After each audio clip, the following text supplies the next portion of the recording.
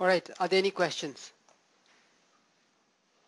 So last time we finished our discussion of classification, right? And you guys should be having the lecture also by now, right? I sent it out yesterday on Tuesday itself, right? So any questions on classification, right?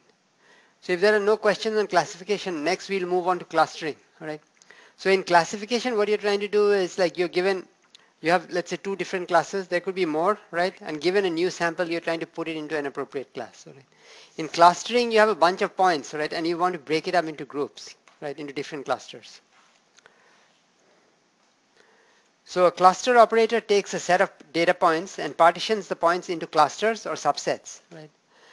Clustering has become a popular data analysis technique in genomic studies using gene expression microarrays, because you might take the microarray data. Remember, I talked about, you know, at each spot on the microarray, right, you might have a 1, 0, or -1, right?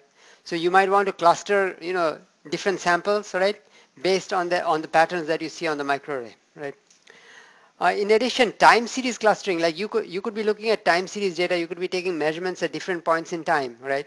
And see the bunch of genes that go up and down together, right? So that might allow you to do another kind of clustering. So time series clustering groups together genes whose expression levels exhibit similar behavior through time, right? And similarity in behavior indicates possible co-regulation. That means those genes might be controlled by some other master gene, right? And they're going up and down at the same time.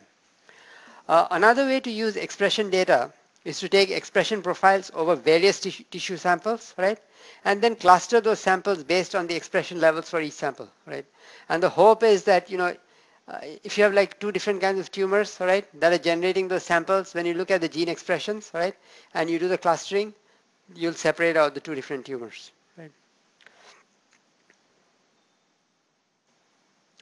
Now, classification, which we have already discussed, exhibits two fundamental characteristics, right? And again, to know more about classification, I would recommend that you take the 649 course next semester, right? Pattern recognition, that is taught by Dr. Braganito, all right? That should be a good course, because I have just given you the big picture, but if you want to get into the details of all this error estimation and so on, right, he's going to cover those things, all right? But anyway, the classification exhibits two fundamental characteristics, right? The first one is that the classifier error can be estimated under the assumption that the sample data arise from an underlying feature label distribution. And we talked a lot about that last time, right? The estimation of the error and you know, the different methods like leave one out estimation, cross-validation, resubstitution, and so on, okay?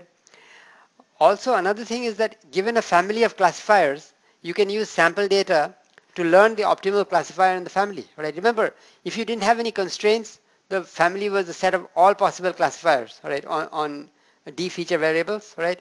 And in that case, we got the base classifier is the best one, but we don't have the base classifier because we don't have those conditional probabilities, right? So we can learn the base classifier, right, and get close to it as the number of samples goes up. So in classification, once you've designed a classifier, the classifier actually represents a mathematical model that provides a decision mechanism relative to real world measurements, because you take the measurements of the feature vector, right, the classifier is going to spit out a class label, 0 or 1, right? Or if you have, you know, multiple classes, then there could be more labels too, right?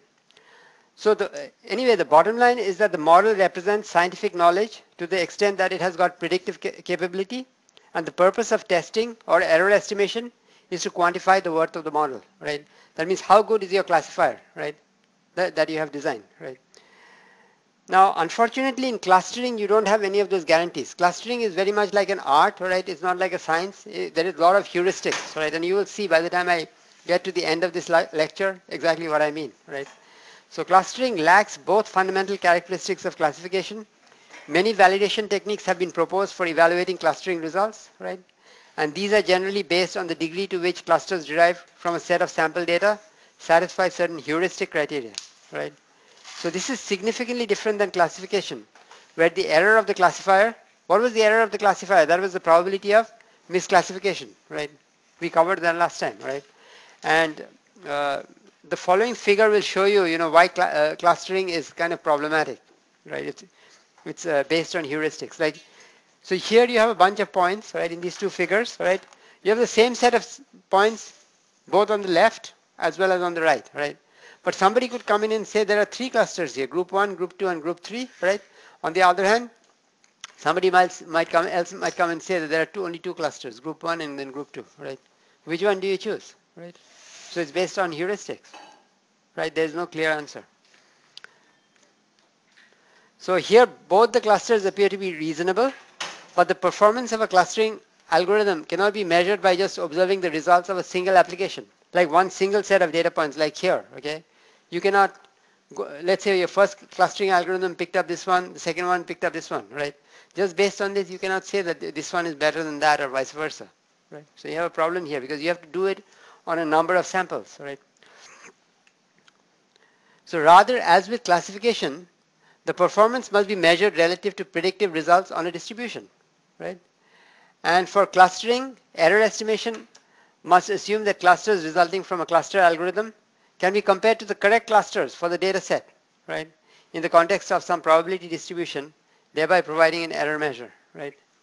And the key to doing all of this stuff, right, to this general probabilistic theory of clustering, that means a more rigorous theory of clustering, which we are not going to do here because this is not a course on pattern recognition. It is not a course on clustering, right? This is a course on engineering methods that are going to be used in plant genomics, right? We are now covering engineering methods. We've covered some genomics. We still have more territory to cover. There's plant genomics that is coming up, right? So we don't have time to do all of that stuff. But even in that area, it's not very, things are not that well established. But if you want to do a rigorous theory, then you have to do the theory based on operators on random sets, right? Because in the case of classification, it's a theory, right? Remember, we use all those probabilities, but those are like you're trying to construct operators that operate on random variables, right? Those features that you observe, those are random variables, right? You're looking at the feature then label distribution and so on, right? So similarly for clustering also, you can develop that kind of theory, right? I don't know to what extent it has been practically applied, right? But you can develop that, right? But it'll be based on more sophisticated mathematics, not just on random variables. You have to look at theory of random sets, right? And we don't want to get into any of that, right? Because we have too many other things to do here. So instead of trying to develop a rigorous theory of clustering, all right, in this course, we will just look at some popular clustering algorithms, all right? And these are again based on heuristics, but they work well most of the time. Okay. So let's look at a few examples of clustering algorithms. All right, any questions so far? The first example, right, of a clustering algorithm is what is called the k-means algorithm, all right? So here you have a bunch of points, right, and you want to break it up into k classes, let's say, all right? So you have a bunch of points x, all right, and you want to break it from a sample s, and you want to, oh, I'm sorry, it's m of that. You're looking at m classes, so this should have been m means, or k means is because usually you assume that there are going to be k classes, right? So the notes should have been written out with k over here instead of m, but anyway, I'm just pointing that out right now. So let's say there are m classes, so I should have said like m means, okay? But if you go and look in the literature, it's always referred to as k means, right? Because so there are k classes. So how do you figure out? So how do you come up with the k means algorithm, right? So the idea is the following, right? You are going to pick some.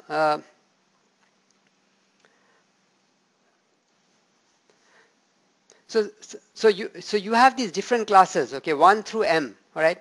So for each class, all right, you're choosing a centroid, all right? So suppose you have points a0s, a1s up to am minus 1s. So you have m points which you're thinking of as the centroids of each of these classes, right? Then this quantity, this metric here, okay, which is basically measuring the distance of each point x, right, from the centroid of each of the classes, right? So what are you doing? Let me actually draw a picture, right, to show what's being done, right, and then I'll explain, right.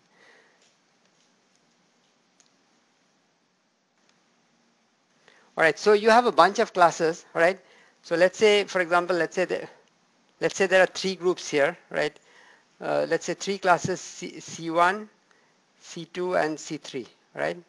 Now you pick, for C1, you pick some centroid here, okay?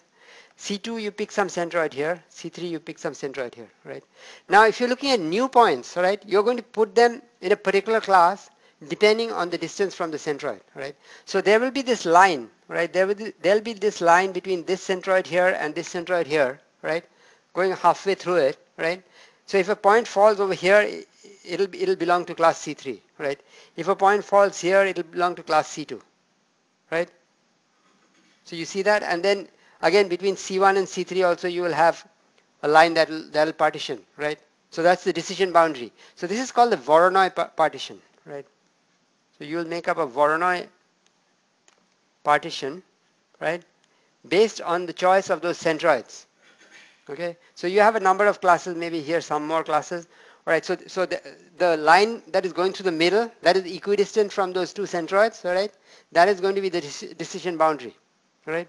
So the idea is, once you have the centroids correctly figured out, right, I would be able to, decide which cluster each point belongs to, right, based on this Voronoi partition. Is that clear to everybody? Right. So this is the thing that I just wanted to explain. It's very intuitive, right? So now, how do you write that in the form of an algorithm? So here you envision clusters that are formed by points x, right, generated by a random sample s from a mixture of m circular Gaussian conditional distributions, right? Then the points a0s, a1s up to am minus 1s, right? These are the possible choices for the centroids, right? And what are going to be the good values? The good values are the ones for which this metric is going to be minimized. Okay, well, what is this metric measuring? See, here you look at this, all right? This is the Euclidean distance between x and the jth centroid, right? You're squaring that, right? And you're taking the minimum because you're going to put x in the cluster that corresponds to the nearest centroid, right? So you're taking that distance, minimum over all the different classes, right? Distance from the centroid square, right? And then you add that together over all the points, right? All the points that you have in the sample, right? And then you divide it by the total number of points in the sample, right? So this is the cardinality of the set S, right? So the set of points here, these centroids that minimizes this distance, right? That would be a good choice for the centroids, right? I mean, intuitively you think that is the case, right? Because you're trying to put this into different clusters, all right?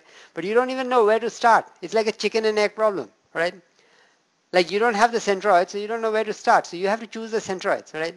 But what are the best centroids? The best centroids are the ones for which this quantity is going to be minimized, right?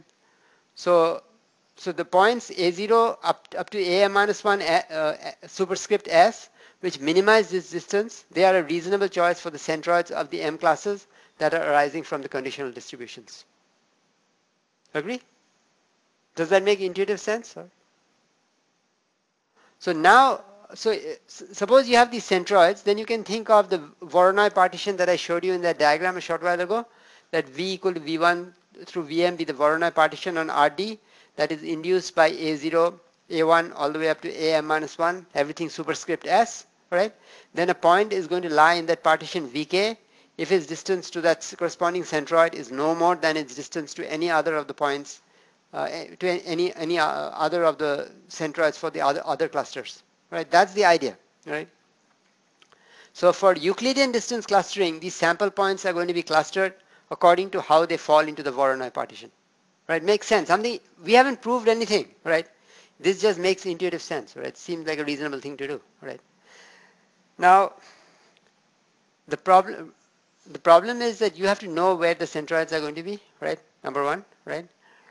And of course, you have to know the number of classes also a priori, right? How many clusters you're looking for? Is it like that example? If you remember, was it 2 clusters or was it 3 clusters, right? So those are the 2 issues, right? Now, direct implementation of this Euclidean distance clustering is computationally prohibitive because if you go back to this, all right, I don't know where the centroids are. Okay, I have to pick them, then I have to do all this minimization, right? So computationally, it's going to be very intensive, right? So it's something easy to state, like in a lecture like this, all right, that this is exactly what you're going to do, right? But it's like a chicken and egg problem. How do you find out those points, all right? So to avoid that, you try an iterative procedure, right? So a classical iterative approximation is given by the k-means algorithm, right? Here you have k classes, and as I said before, although we are assuming that, yeah, somewhere along the road, they switched from m to k, because I think the means are being called m, so we switched from m to k, right? So it would have been better to start with k in the beginning, right, instead of m classes. So a classical iterative approximation is given by this k-means algorithm, where k refers to the number of clusters provided by the algorithm. So each sample, so initially you are going to have to seed those means, right? So the k-means you are going, so those are going to be the centroids. Then that will decide, or that will dictate a Voronoi partition, right? Then you will partition all the points, right, into these different classes. Then once you have these all the points in a particular class, you can recompute the centroid, right? The centroid is like the center of gravity, right? You can recompute and then use the new centroids for repeating the same procedure, right? So each sample point is placed into a unique cluster during each iteration, and the means are updated based on the classified samples, right? So given a sample S with n points to be placed into k clusters, initialize the algorithm with k of the means, right? You can pick any of those values, m1 through mk, among those points. Then for each point x in S, x belonging to that sample, you calculate the distance from x to each of these means, right? And you form clusters C1 through Ck by placing this sample point x into cluster C1, into Ci, if the Euclidean norm of x minus mi, right, is less than norm of x minus mj, right? And then once you have come up with these clusters at this particular step, you can compute the new means, right? By calculating the mean of the points that you have in that sample, right? And then you will repeat the procedure until the means do not change, right? Until the means do not change that much, right? Now, I mean, to my knowledge, there is no theoretical proof of this, right? But it works pretty well, right, in practice.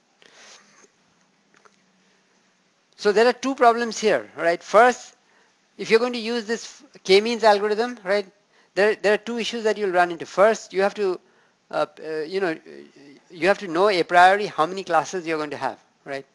Right. And then the second thing is you need the choice of the means to get the algorithm started. You have to decide which ones are going to be your initial means, and depending on the choice that you make, things could be different, right? So one way to avoid this is to use what is called the fuzzy k-means algorithm, right? Which I'm going to discuss next, right? So for the k-means algorithm, at each stage, the clusters are determined by the Voronoi diagram that is associated with the means that you have at that stage, right? M1 through Mk. And two evident problems with this algorithm are the prior assumption on the number of means, right, that you're going to need, and the choice of the means to seed the algorithm, to get the algorithm started, right? And to get around that choice of the means, you can use what is called the fuzzy k-means algorithm, right? And how do you come up with the fuzzy k-means algorithm, right? So the starting point will be this equation, right, which I'm going to show you is really the same thing as what we had before. Well, not the same thing, it's a generalization of what we had before, right? So earlier on, right, for the k-means, we were trying to find the centroids, right, to minimize this function here on the right, okay? What is this measuring, right? So here, in the case of k-means, the assumption is that each point is going to belong to a single class or a single cluster, right? That's the assumption that you're making. So this thing inside, right, you're trying to find the distance from x to the closest centroid, right? So really what you're doing is you're basically measuring the distance from the point x to each of the centroids and then picking up the closest one, right?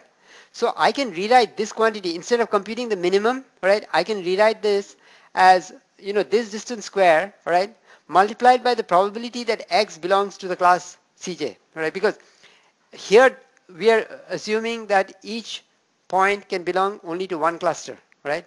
That means the probability of x belonging to class Cj, it is either 1 or 0, right, for each of the classes, right? So if I do that, right, then so if I put in another summation here, multiply this by probability of x belonging to class Cj, and then I sum up, I will really pick up only the minimum, right? Because that's the one to which that x is going to belong, right?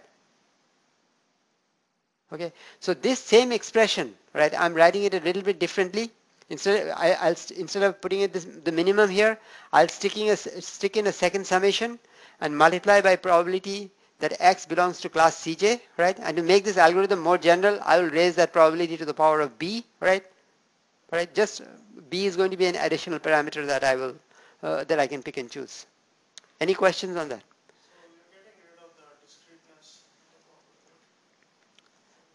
No, no, it is still discrete because it's going to be a summation, right? I mean, like, so in this case, you either have probabilities between 0 and 1, right? So in other general case, Yeah, in the general case, each of those probabilities, will be between 0 and 1, right? So here, this extreme case, it's not fuzzy, all right? So the probability of x belonging to class Cj is either 0 or 1, right? It is 1 for only one value of j, right? 0 for all the other values, right? In the other case, the probability of x belonging to Cj will be a number between 0 and 1, and the probability of x belonging to Cj, when you sum that up over all the j's, it should equal to 1, right? That's the difference, right? Any questions so far? So now, so that same expression over there, right? We are generalizing it here, right? So equation 1 can be rewritten like this, right? Of course, in the case of equation 1, this b, well, I mean, b could be either, it could be any number, because this quantity is either 0 or 1, right? Probability that xi is in Cj is the same as the conditional probability of the class Cj given xi, right? Given xi, you want to say which class it came from, right? So that probability will be either 0 or 1, right? In the case of the k-means algorithm. So the same metric, we are now writing it out like this, right? So replacing the minimum with this summation, right? So here, probability that the conditional probability of Cj given xi is the probability that the point xi is in class Cj, which is either 0 and 1, and it is 1 only for the minimizing j of equation 1. So everybody with me on this? So now a fuzzy approach is going to result from letting these conditional probabilities reflect uncertainty, right? So that cluster inclusion is not crisp, right? We are saying that each point can belong to different clusters with certain probabilities, right? And letting b greater than 0 be a parameter affecting the degree to which a point can belong to more than a single cluster. So this is just a design parameter, right? And obviously, because these guys are conditional probabilities, right? So you have a new point xi that has to belong to one of the clusters, right? One or more of the clusters. And so if you're looking at probabilities, those probabilities need to sum up to 1. So that is the constraint, right? So now you will do a constraint minimization problem, right? You will minimize this guy subject to this constraint, right? So what method do you use for doing that kind of constraint minimization? Come on, somebody. I mean, like, you're all doubles. Okay, what method is used for doing constraint minimization? Lagrange multipliers, all right? And this is an exercise. You don't have to do it for me here, right? But if you take the pattern recognition course, they'll probably ask you to do that minimization. So use the method of Lagrange multipliers, all right? Minimize this, all right? And then the solution that you will get will be an update formula for the means, all right? And also an update formula for these conditional probabilities, all right? And that's on the next slide, all right? So let P sub j denote the prior probability of the jth class. Since the conditional probabilities are not estimable, all right, or you cannot estimate them, and are heuristically set, we view them as fuzzy membership functions, right?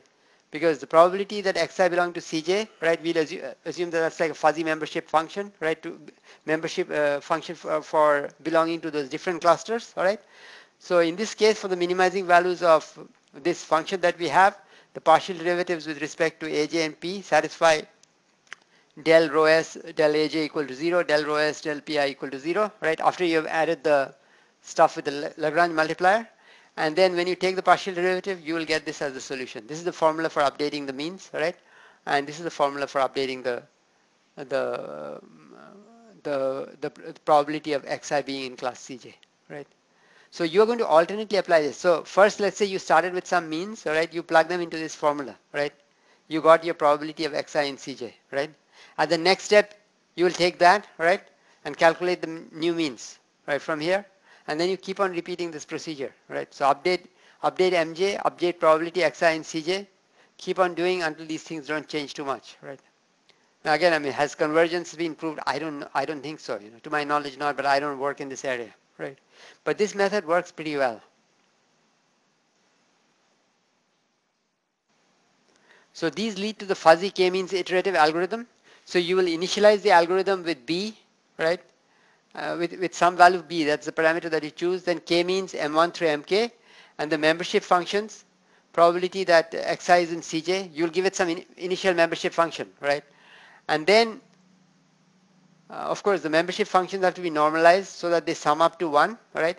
Then you'll recompute mj and probability that xi and cj from those two formulas that I've given you, right? And then you'll repeat until there are only small pre-specified changes in the means and membership functions, right? And the intent of fuzzifying the k-means algorithm is to keep the means from getting stuck during the iterative procedure, right? Because there is a possibility that you can leave that particular class and get out, right? Right? And then once you finally have the means, right, the partitioning is going to be just based on the Voronoi diagram corresponding to the means, the Voronoi partition. All right, any questions? So then we move on to another method that is also used, right? That's called self-organizing maps. But in order to explain this, it's going to be a little bit more mathematically intensive. So I'm not going to get into that. I'm just going to let you know that this actually gives you yet another approach for updating the means of those different classes, right? You're trying to break it up into clusters, all right? So it's called a self-organizing map because if you update those means, then you're going to get those different classes, right, or clusters, right, that will partition the data, right? And that formula is given here. See, you will update the mean at the ith stage according to this kind of a relationship, right? So there is a correction term that you're going to use, right? And there's a mathematical basis for that. But again, I'm not going to go into the details because this is kind of a little bit more difficult to explain and we'll get a little bit lost in the math. It's not that difficult, right? But given our time constraints, right, we don't want to dig too deep into this, right? I mean, this is also a pretty widely used method. And the clustering, again, once you have the mean for that class, right, or that cluster, clustering is achieved in the same manner as in the k-means algorithm, with the clusters determined by the Voronoi diagram that is associated with these means at the tth time point. Okay. All right, any questions? So we have looked at k-means, we've looked at fuzzy k-means, right, in quite a bit of detail, right, and you guys now understand what the algorithms entail, right. The next thing that we want to look at is hierarchical clustering, right. Now if you look at k-means and fuzzy k-means, these are based on what is called Euclidean distance clustering, right, because you put points into a particular cluster based on the Euclidean distance from the centroid of that cluster, right, that's what you did, right. So another approach is to iteratively join clusters according to some similarity measure, right? So if there's some if there are two clusters that are pretty close, I combine them into one, right? How close is pretty close? Well, I have to define that, right? And there has to be some metric that is able to accurately capture the intercluster distance, right? So in general, hierarchical clustering algorithm is given by the following procedure.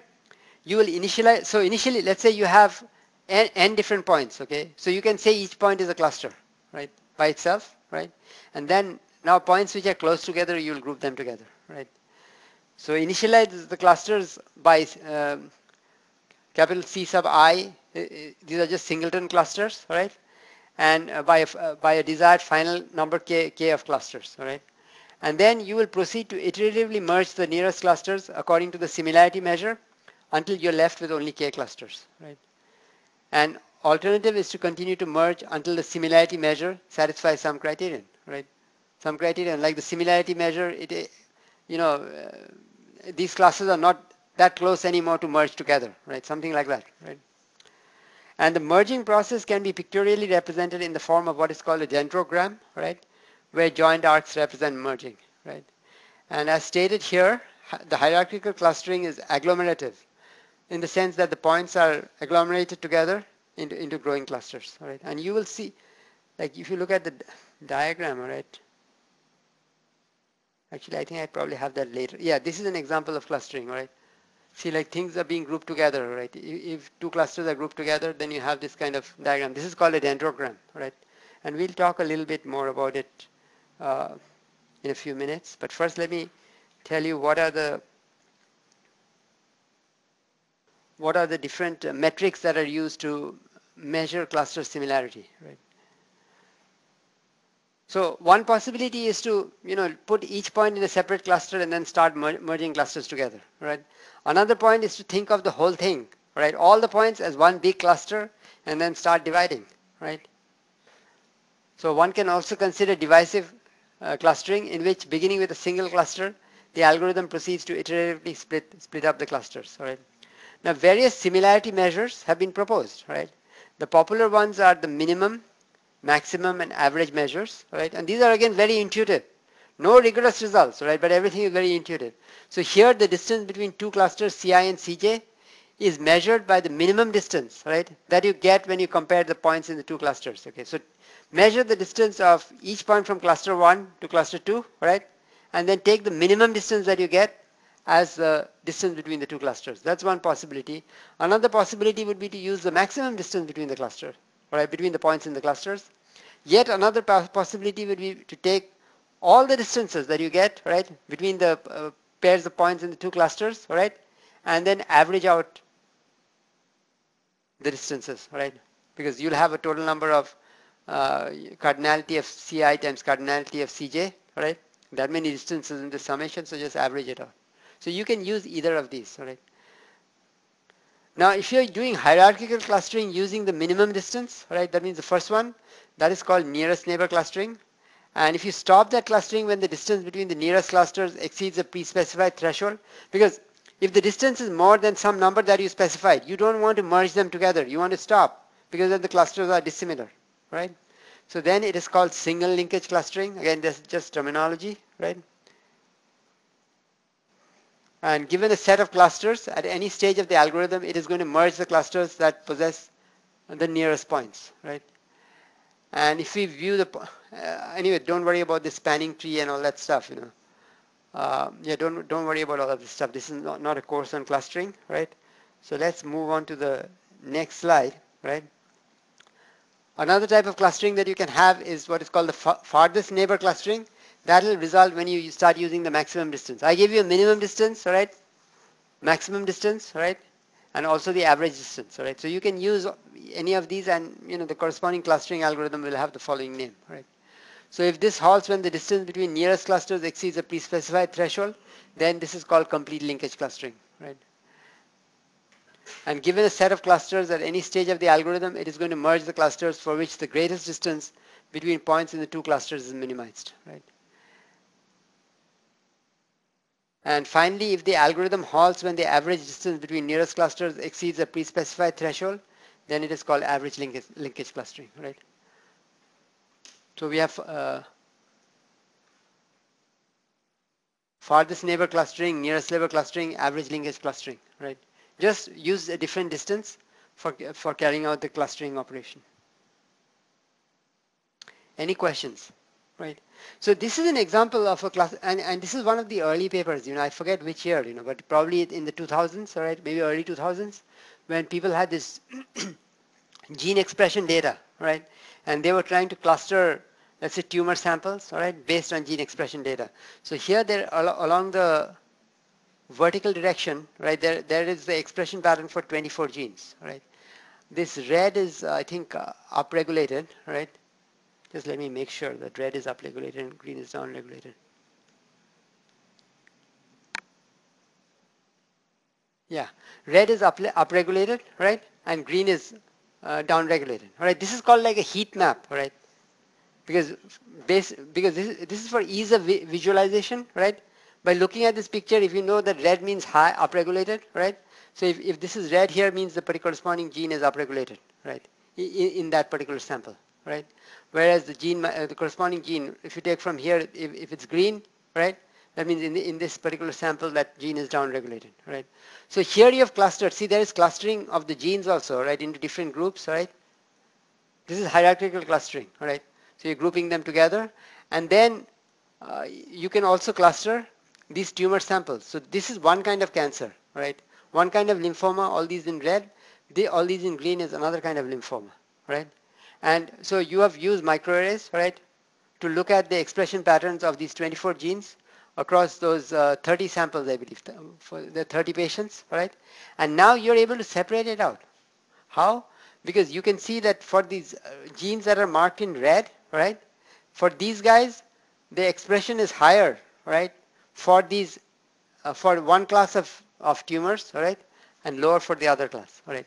On the other hand, for the genes at the bottom, by and large, right, the expression for these genes is higher for this other class of tumors as compared to this one, right.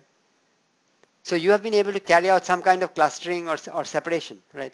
Not only that, if you're going to classify between these two tumors, all right, the clustering might give you, remember we had thousands of genes on the microarray. We do not know which set of genes to use for the classification, all right?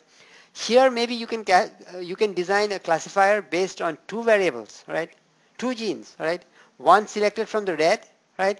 And one selected from the green, because you're seeing similar patterns. Okay, for the red ones, these fellows are being expressed at a higher level. For the green ones, these guys are being expressed at a higher level, right?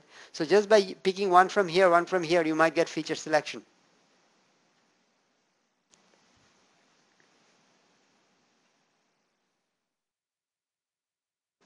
So these genes have been hierarchically clustered, and it appears from the figure that the red label genes are upregulated for MCL and downregulated for DLBCL. These are two different kinds of lymphomas, whereas the green label genes are upregulated for DLBCL and downregulated for MCL. Thus, the different gene clusters seem to classify the lymphomas, right? They're breaking them up into two classes, all right, and correctly, right? So more precisely, the clustering might provide feature selection in the sense that actual classification might be accomplished by a two-gene feature set, one red label and one green label, which is what I just pointed out. Now, these things were extremely hot in the early 2000s, okay, because, you know, microarrays came in the mid-90s, right? But then you're showing that you can do classification based on microarray data, right? So some of these figures, they are, and even the one that I showed you earlier, right, for breast cancer classification, those are from papers that are published in very high impact journals like Nature, Science, New England Journal of Medicine, and so on, right? Because the first time you show that, okay, I can do, and even today, okay, if you have something new, right, then you could probably, something really new and, you know, very surprising, you could probably try to publish in those journals. It's difficult, but that's very high impact. Like if you're talking about IEEE journals and all, these probably have like 2, 3, maybe 4. Okay, even the transactions and all, these other journals, their impact factor is very high because a lot more people look at it, like maybe 30 or something like that, right? So these are from those kind of journals, right? I'm not saying that that means that this is something like a lot better than, let's say, your Viterbi algorithm or something like that. That's been used in a lot of places, okay? But because it's very new, right, before anybody else has shown it, right? So it gets a lot more visibility.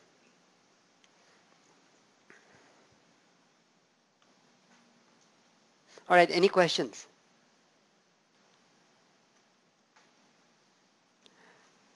Now, again, I mean, the design of a clustering algorithm, again, it's heuristic, right? Because we have the fuzzy, the k-means, the fuzzy k-means, self-organizing maps. You might come up with your own algorithm and do it, okay? So there is heuristics involved, okay? How good is the clustering? Again, that question comes up, all right? I mean, if I use a clustering algorithm, how good is that going to be? Now, in order to evaluate that, you need to know what the true partitioning of that data is. Like in this case, we knew because there were two different tumor samples, right, that were coming from different kinds of lymphomas, right? So, but in many cases, you will not even know what the true sample is, right? So how do you assess how good your clustering algorithm is, right? And intuitively, what they do, right, is basically like so you can have two things, okay? One is it's based on prior information, right? Like what I showed you here, that you know the tumors are in different classes, right? So that is one kind of validation, right, that you can do. Another kind would be just based on the data, right? So if you have a clustering algorithm, right? Let's say you're comparing two clustering algorithms, all right? You, and let's say one of them is a good algorithm, all right? So then you apply the same data, right? Or you apply the two algorithms to the same data, right? You'll get different clusters. Now, if you take pairs of points, right? They should fall in the same cluster. Now, if you use a different algorithm and the 2 points are falling they are behaving differently, right? In the case of the second algorithm versus the first one, then there is a problem, right? So you will, one approach would be you try to count the number of mismatches that you're getting, right? And that would be a measure of how good your clustering algorithm is. Again, not a perfect measure, a lot of hand waving, right? But it's still something is better than nothing, right? So again, I mean, all this stuff can be laid out quite formally. So a clustering algorithm operates on the point set as a whole by partitioning it. Its error is based on the accuracy of the partition. So essentially, if we assume the points come from different distributions, label them accordingly, and match the results from the clustering algorithm with the subsets of the partition in the best way possible, then the error is the number of mismatches, right? But again, to calculate all this error with all these distributions and all that, you have to be working in the theory of random sets, right? And that is more difficult than working just with random variables, right? Even with random variables, what happened? Okay. Didn't the screen go off momentarily? I don't know what caused it, but it came back, huh? What happened? This is a random perturbation or what? Yeah, this just goes to prove that everything is stochastic, huh? So the error of a cluster operator can also be defined in the context of random point sets in a manner similar to classification error. And again, I mean, as I said before, that is going to require a lot of heavy-duty mathematics that even I myself am not familiar with.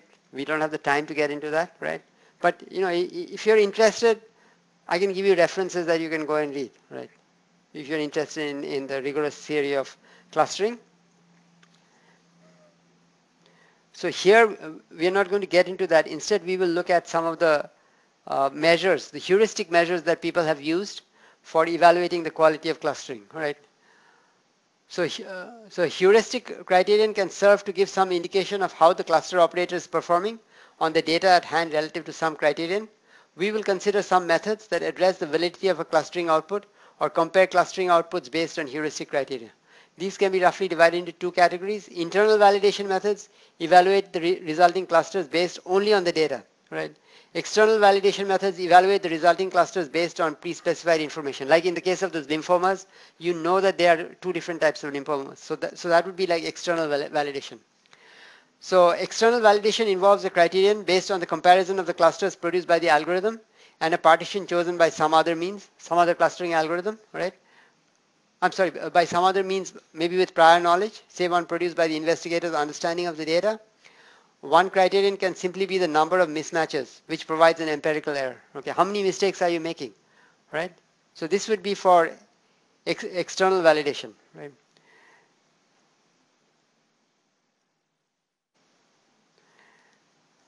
So if we were to randomly generate a set S of points and partition according to an underlying distributional model, then we would have a single sample estimate of the error of the clustering algorithm relative to the distributional model. However, in the present situation, we don't have that, right? Because all this probabilistic stuff and all that, we don't have that. That's a research area. If you're going to do research in that area, you get in there. That's not for the genomics thing, right? So let's not worry about that. Instead, let's look at a situation, right, where we are looking at internal validation, right? And we have, let's say, two different partitions. Okay, uh, one is P sub S and one is P sub zeta, right? So we want to see now how good are these two partitions, right, with respect to each other, right? And if one of them is the ground truth, then we have the absolute knowledge, okay, and we can say that, okay, the clustering algorithm that I have is not that good because it's not measuring up to the ground truth, all right? But in general, you won't have that, but you'll use two different approaches, all right? And you'll define four quantities over here to measure the goodness of the clustering. So you have A is the number of pairs of points. You'll take pairs of points, okay? So if both the clustering operators are doing an equally good job, all right? If I take 2 points here, right? And one of the operators maps them into different clusters, right? The other one also should do the same thing, right? On the other hand, if one of the operators maps both these points that I've chosen into one cluster, hopefully I won't see those 2 points showing up in different clusters in the other one. Okay, again, an intuitive idea. All right, so A is the number of pairs of points in S such that the pair belongs to the same class in the clusters created by these two different algorithms, in PS and also in P zeta. B is the number of pairs such that the pair belongs to the same class in PS in one of the partitions, but in different classes in P zeta. Right? So A is good, B is not good. Right? C is the number of pairs such that the pair belongs to different classes in PS and the same class in P zeta. Again, that's not good. D is the number of pairs in S such that the pair belongs to different classes in PS and different classes in P zeta. Right? Now, if the partitions were to match exactly, then all the pairs will either be in A or D. Right? C and D are going to B and C are going to be 0, right? If both the algorithms are really good, right? So then, based on this intuitive notion, you can define what is called the RAND index, which is defined by A plus D over A plus B plus C plus D, right? So if B and C are 0, that means that both the algorithms are doing an equally good job, right, producing the same partitions, then you will get a value of 1, right. So the RAND index lies between 0 and 1, right. On the other hand, if everything is, I mean, there is complete mismatch between the two clusters, right, that are produced by the algorithms, then A and D will be 0 and you're going to get 0, right.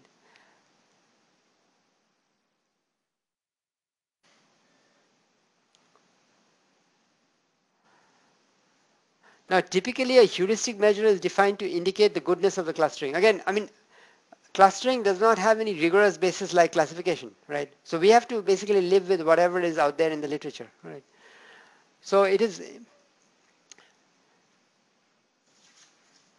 Now, a common heuristic for spatial clustering is that if your clustering algorithm is a good algorithm, if it produces tight and widely separated clusters, because you're trying to get groups. If the groups are widely separated, right, but the spread inside the group is not too wide, right, that's probably good clustering, right? So that's the notion, right? So we consider two indices that are based on this heuristic, right? So let P made up of S1, S2 up to Sn be a partition of the set, the sample points S that you have, and let's look at the distance between these partitions, these potential clusters Si and Sj, right, be a between cluster distance, and let sigma of Si be a measure of the cluster dispersion. That means inside the cluster, how much of dispersion is there, right? So then you can define these indices, and these have been defined. One is called the Davis-Bouldin index. It is defined like this, all right? The Davis-Bouldin index for this partition, it basically has got, it's considering two aspects. In the numerator, you have the spread of the ith cluster, right? You want that to be small. If the clustering is going to be good, the spread of that cluster should be small, right? Or the dispersion of that cluster. Similarly, the spread of the jth cluster should be small, right? And then you divide that, you normalize that by the distance between the two clusters, right? You want that to be large, right? I mean, that means the clustering is good. The clusters are widely separated. So that means, and then you're summing it up over all the clusters that you have considered, the k clusters that you have considered, right? And you are taking the maximum value over j different from I, right? So consider the two clusters, all right? And then compute this, all right? Do that for every pair of clusters, all right? Then take the maximum. So obviously, you want a small value for this quantity, right? If you have a small value for this particular index, that will mean that the numerator is small, the denominator is large, which is exactly what you want, right? You want that the classes should be widely separated, right? And the dispersion should be small, right? So this is one index that has been used. Another measure is called the Dunn index, all right? And here you have the cluster separation appearing in the numerator, right? So you want this to be large, right? The clusters are widely separated, and in the denominator you basically want you basically have the dispersion, right, or the spread within the class. You want that to be small, right? So a large value for this index is a good thing, right? So low and high values are favorable for alpha p and beta p respectively. And as defined, the indices leave open the distance. What distance are you going to choose, right, between the different clusters? Okay, you have freedom. I've shown you three different kinds of distances, all right? And also the dispersion measures, and different ones have been employed. So if you want the classes to be far apart, right, an obvious choice for delta, that means the distance between the clusters, is that minimum distance that we discussed earlier, right? The distance between clusters is basically the distance between the closest points in the two different clusters, closest pair of points in the two different clusters. If you want tight classes, all right, an evident choice would be the diameter of that class, all right? That means basically you measure the distance from each point to every other point, right, and then take the maximum or supremum of that, right? So maximum of that distance. Now, these kinds of measures, they are intuitive, right? But they do not possess any predictive capability. It appears difficult to assess their worth, okay? I mean, like, how good is it? It's all very subjective, right? It's intuitive, based on heuristics, and very, very subjective, right? But there have been simulation studies to observe how they behave, and the danger of relying on heuristic validation indices has been demonstrated in a study that has shown weak correlation between many validation indices and clustering error across various clustering algorithms and random point processes. Okay, so this is not a uh, like the algorithms that we have. You know, they work, right? In many cases, people use them, but it's not based on solid theory, right? And that is the state of the art, right? And we are not working in that area, so we are not going to worry about that. And if we have a problem, we'll just pick up one of those, like maybe fuzzy k-means, and then just run the clustering, right? And go from there.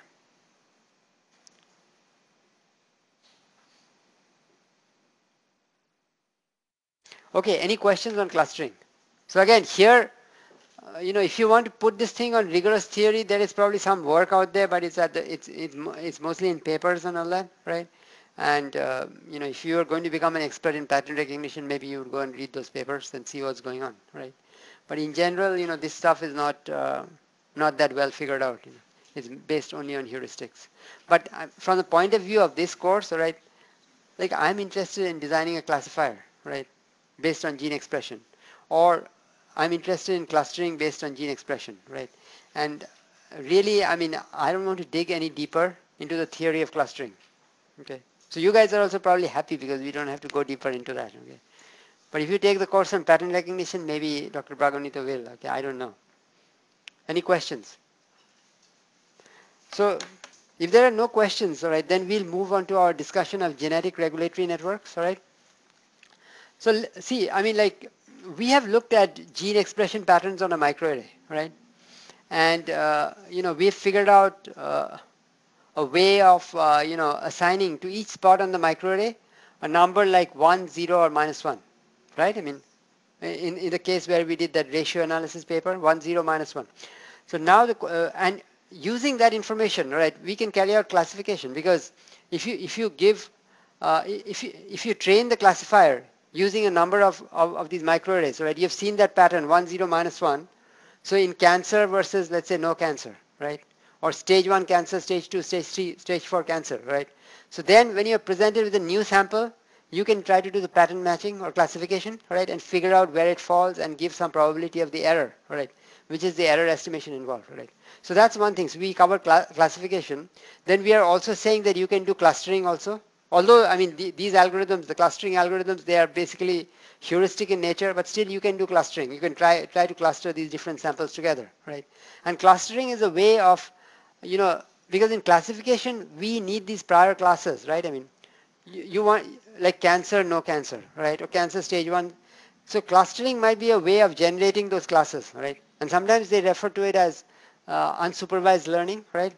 If you talk about supervised learning, that's where they give you the classes, right? C1, C3, and so on, and then you're going to do classification, right? So that's kind of learning, right? Unsupervised learning means they didn't give you the classes, right? They just give you the data, and you have to figure out what those classes are going to be for your purpose, right? So here what we want to do is go a step further, right? We want to figure out, right, first, when you're looking at genes on a microarray, right, if the expression patterns of some of the genes are going up and down together, right, maybe there's some relationship between them, right? So we want to figure out that relationship, right? So this is different. This is quite different from trying to figure out, the relationship in engineering systems, because engineering systems are man-made, right? We build those systems, right? So there is Newton's laws of motions, all kinds of physics and all that. So we may not have perfect knowledge, right? But we build it, right? So we can, easily figure out, some relationships, and those things help us. Here, all you have is just some data, right? You have data on the microarray. You did some experiments. You've seen some genes going up and down, right? So these are like some snapshots, okay? So does that tell you about how the genes interact with each other, right? So it gives you some knowledge, all right, but not everything, because you don't know all the connections, okay? So one approach might be, if you see some genes going up and down together, right? Let's say you see some genes, like if this gene goes high, that one goes low. Probably there's some inverse relationship between them, right? Or if you have two genes that are going up and down together, maybe they are controlled by the same third gene, right? Those things are there. Now, in addition, all right, the relationships between the genes, these are multivariate in nature, because we have seen when you have transcription, all right, in the case of bacteria, it might be like one gene with one activator or repressor. But in the case of the eukaryotic genome, there are a lot of different factors that are coming in, right? So these are multivariate relationships, all right? So, and we want to find out these multivariate relationships based, let's say, on the microarray data, right? Now the problem is that if you start from scratch, all right, you have very limited microarray data, right? Because Like for, let's say, a particular cancer, maybe you have 50 microarrays, and you have 10,000 genes, right? So if you focus on one particular gene, okay, which are the genes that are affecting it the most, all right? It's going to be a difficult thing to find out, right? So what you might want to do is combine that microarray information with prior information that is available from the literature. Like the biologists have that. Like they have things that are called pathways, okay? It's not based on multivariate information, but they have done experiments. Like somebody did an experiment, they found out that if this gene is maintained high, then something downstream happens, right? So, and that information is out there in the literature. It is not perfect, right? It is curated somewhat, or it is updated from time to time. Maybe you did an experiment, you got something. Somebody else got some other result, right? Then these are all put together, okay? So it's across many, many different samples, many, many different experiments done by different people, but that information is being continuously updated, right? And there are databases, for example, one of them is called the KEGG database, all right? Is the Kyoto Encyclopedia of Genes and Genomes, all right? And you can look that up, after today's class. That so if you're interested in, let's say, studying, some particular pathway, like let's say for glycolysis, or let's say pathways involving p53, because that's an example that we have looked at, right? Then that database will have this kind of information, right? That is already there. Again, it's not perfect information. It is also marginal information. Perfect because some of those experiments you don't know, under what conditions they were performed, right? So some of that data might be faulty. It's similar to noisy data that you see in communications or in control, right? So, I mean, you have to be careful when using that data, but definitely it is out there. Okay, so there is some information out there. And then there is this information that you can get from these microarrays or from next generation sequencing, right? Let's say you do in your lab and you have new data, right? So the key is you'll have to combine them in some judicious way, right? And we don't know exactly how that needs to be done, right? But so that is going to come later, like the combining in a judicious way. But let's say we had microarray data, all right, and based on that, I want to come up with genetic regulatory networks, all right. That means the patterns of interaction between the different genes, all right. So can I take the information on a microarray, all right? Let's say I have 10,000 genes, all right. Many of those genes, all right, across different experiments, many of those genes, let's say, don't change at all, right? So then I have no information to include them in a network model. But if there are some other genes that behave differently across different experiments, right? Maybe I can try to piece together that information and produce a model for interaction between the genes, right? And to do that, right, we have to extend the notion of classification, because see, classification, what were we doing? We had these two classes, like 0 and 1, right? And based on that feature vector, right, which could be the gene expression pattern, I was trying to put it into class 0 or class 1, right? Here we will extend that to what is called expression prediction, right? Where, let's say there are 3 genes X, Y, and Z, right? If I know the expression pattern of X and Y, right, can I make a prediction about the expression pattern of Z, right? This is like a classification problem where X and Y is like the feature vector, right? And Z is the class label that you're spitting out, right?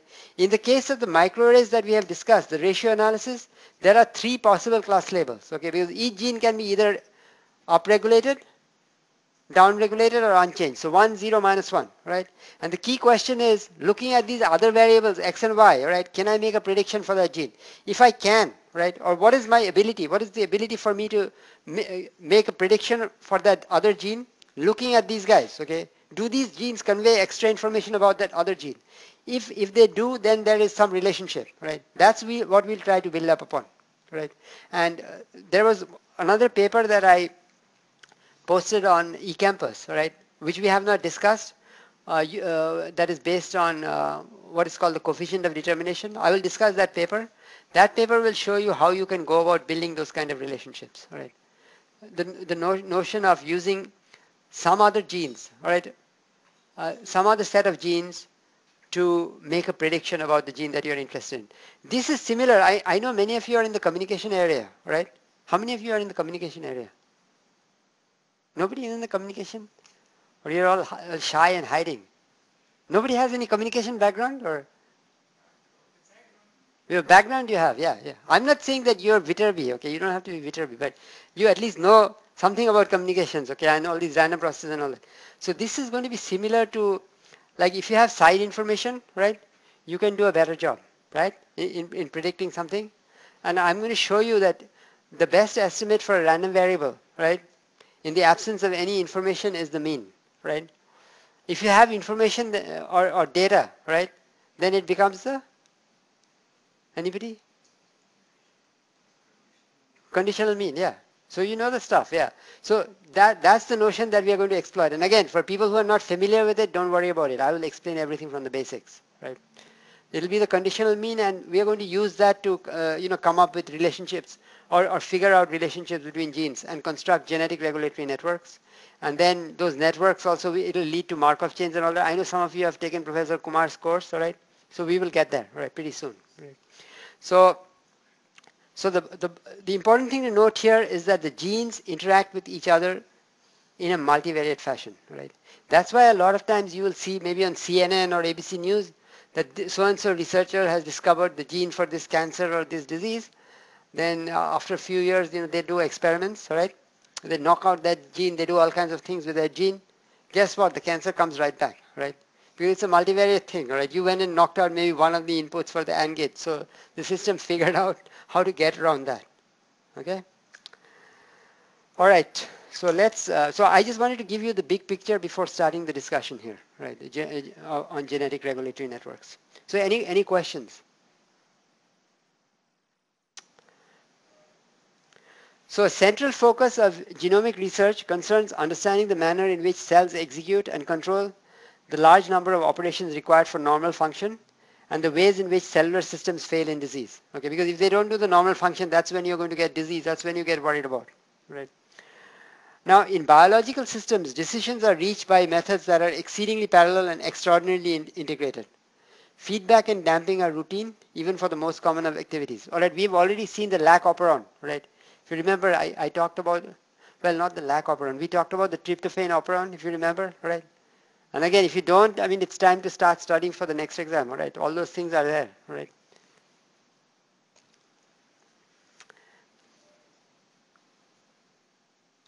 Now, if you look at biological processes, okay, if you look at metabolism, that is like a linear process. And I will discuss some of that in this class, right? When I'm doing the plant biology, I will talk about, plant respiration and photosynthesis, all right? Those are metabolic processes. They are linear processes because, it's one step after the other. So if you want to study that process, it's relatively easy because it's not multivariate, right? Not completely multivariate. So you go and knock out one step, then you can see what has changed, okay? You can construct knockout experiments. So those things have been figured out, right? So traditional biochemical and genetic characterizations of genes do not facilitate rapid sifting of many of these possibilities to identify the genes that are involved in different processes or the control mechanisms employed. When methods do exist to focus genetic and biochemical characterization procedures on a smaller number of genes likely to be involved in a process, like in metabolism, right? Progress in finding the relevant interactions and controls can be substantial. In fact, the earliest understandings of the mechanics of cellular gene control were derived in large measure from studies of metabolism in cells. Okay. Again, metabolism is a combination of anabolism and catabolism. It's not on the test, okay, but it's good. At least you remember that stuff, because it's on the first. It was from the first test, okay. How you synthesize biomolecules and how you break them down, okay. Respiration I will be covering, right, and photosynthesis also I will cover in the context of plant biology. So in the case of metabolism, it is possible to use biochemistry to identify the stepwise modifications of the metabolic intermediates and genetic complementation tests. Okay, that means you can go and knock out something, right? To identify the genes that are responsible for catalysis of these steps. So the genes that are responsible for the catalysis of these steps, they will be producing proteins which are called what? Enzymes, yeah. So the enzymes that are responsible for the steps, and those genes and cis-regulator elements that are involved in the control of their expression. Well, cis-regulator is a DNA sequence that controls the transcription of a related gene, right? Remember we did those picture for the eukaryotic gene, right? There were lots of things, okay? There was RNA polymerase, all right? Then you had a whole bunch of transcription factors. Then you had stuff that could be affecting the transcription from a distance and so on, okay? So those are cis regulators, all right? Cis regulatory sequences. So in the case of metabolism, it's quite well understood. People have been doing experiments on those for decades, and they've figured out the map, all right? But for like diseases like cancer and all that, things are a lot more complicated, right? And we don't know the complete map. And in cancer, everything is also messed up, right? First of all, we don't have the complete map, right? And then on top of that, if the interactions are messed up, that makes it even more difficult. So if you're looking at metabolism, starting from the basic outline of the process, molecular biologists and biochemists have been able to build up a very detailed view of the processes and regulatory interactions operating within the metabolic domain. All right, that's the reason why I'll be able to teach that to you. I said about respiration and photosynthesis.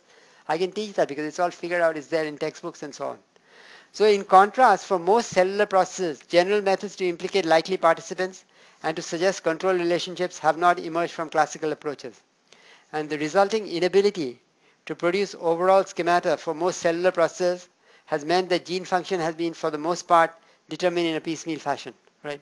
Like people went ahead and sequenced the entire human genome, right? Let's say in 2000, right?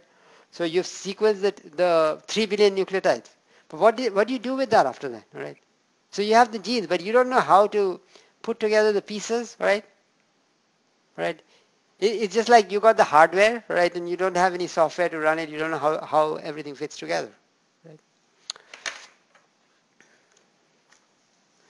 Now, once a gene is suspected of involvement in a particular process, research focuses on the role of that gene in a very, very narrow context. And this typically results in the full breadth of important roles for well-known, highly characterized genes being slowly discovered. And a good example of this is the relatively recent appreciation. Well, it's not recent anymore, because this is like 10 years old, right? But this is the appreciation that oncogenes, again, what are oncogenes? Right, and they turn on cell division, right? So MYC is an example of an oncogene, right? But MYC also can stimulate apoptosis, right? Program cell death in addition to proliferation, right? Now, because transcriptional control is accomplished by a complex method which interprets a variety of inputs, we've seen a lot of transcription factors have to come and bind the RNA polymerase for eukaryotic transcription to start, right? So the development of analytical methods which detect multivariate influences on decision making present in complex genetic networks is essential, right?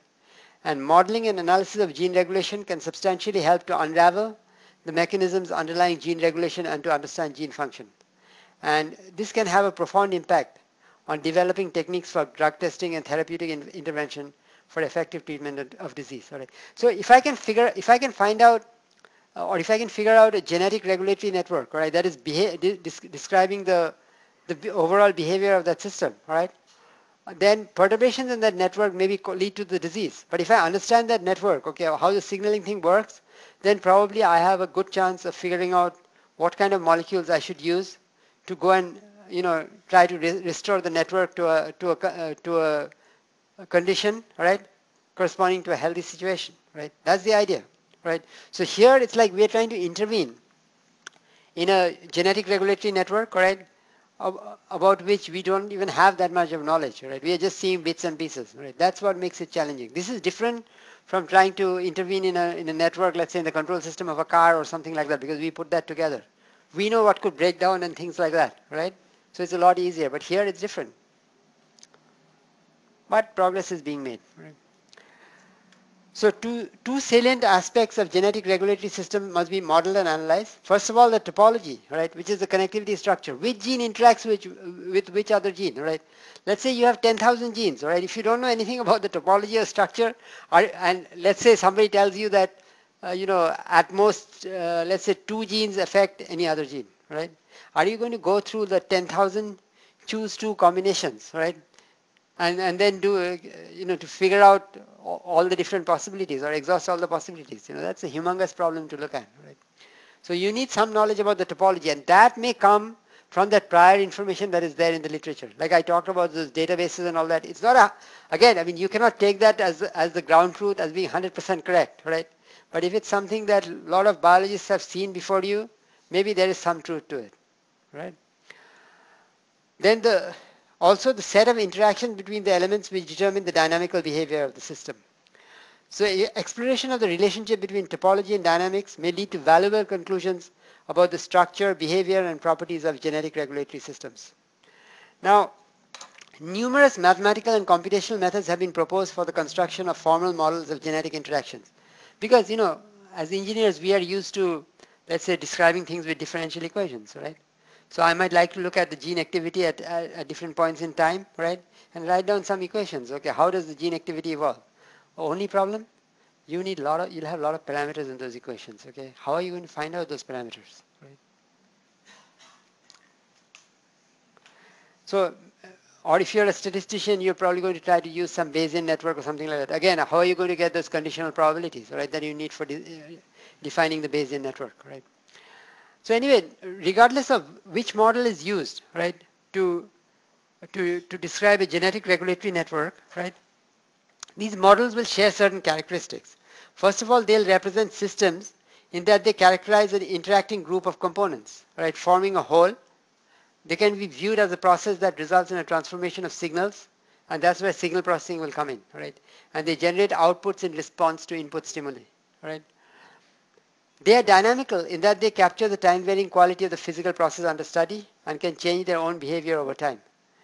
And they can be considered to be generally nonlinear, right? Because in biology things are nonlinear, right? The only linear thing is the response within the metabolic domain, right? So they can be considered to be generally nonlinear in that the interactions within the system yield behavior which is more complicated than the sum of the behaviors of the agents. Like if you have a linear system, right? If you the principle of superposition applies, right? So if you suppress one of the inputs, right, you look at the output, then suppress this input, look at the output, put the two outputs together, you get the actual output. In biology, you don't get that, right? So these characteristics are representative of nonlinear dynamical systems. So nonlinear dynamical systems are going to be used to describe gene regulatory networks. Right? How you map the biology to those nonlinear dynamical systems, that's a different story, right? That'll be using your microarray data, using next generation sequencing, using the pathway information that is available in these publicly available databases, right? You have to use all of that and do it judiciously. So if you're looking at nonlinear dynamical systems, they are made up of states, right, which are the internal variables, inputs and outputs, right, signals, and then there'll be transition operators between different states and output operators. So if you have taken a course on control theory, you know what I'm talking about, right? You did it for linear systems. You're going to have states, right? Then you'll have a state transition matrix, right? And then if you apply an input to the system, right, you'll figure out how that affects the output, right? So even for nonlinear systems also you can do the same thing. So most attempts to model gene regulatory networks, they fall within the scope of nonlinear dynamical systems, including what are called probabilistic graphical models, right? Such as Bayesian networks, neural networks, and differential equations, right? And based on more recent evidence from genomics, nonlinear dynamical systems appear to provide the appropriate framework to support the modeling of genomic systems, right? Now to build a model for a specific application, it will require abstracting from the specifics of the problem at hand. And you have a large number of choices. Okay, you can use many, like there are many ways of modeling systems, right? You can use differential equations, you can do discrete time modeling, right? You can do hybrid modeling, you can use Bayesian networks and so on, right? Lots and lots of possibilities. What are you going to choose? Okay, how are you going to decide what model you're going to use, right?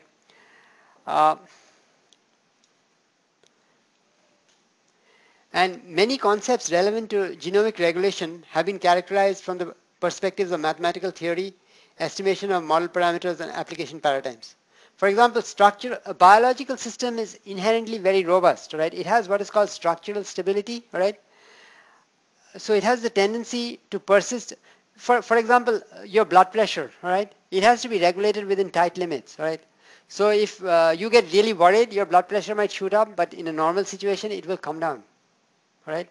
Or your blood sugar also, it has to be within some acceptable limits, right? It doesn't go, at least in a normal person who's not sick, all right, it's not going to go way out of whack, okay? It might go out there, but then it will come back. So there is some kind of structural stability, or what is referred to as homeostasis, all right?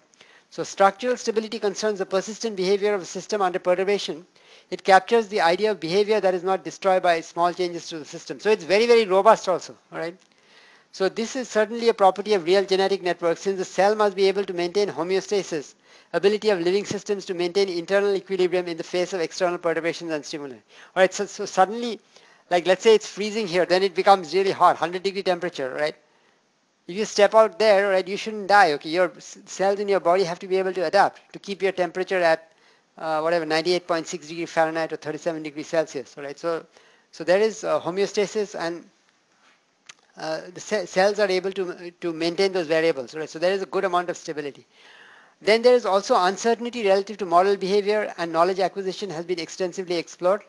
Well, I mean, this just says, okay, over here, this is just saying that the tools are there. Okay, we know what kind of problems we have to focus on, right?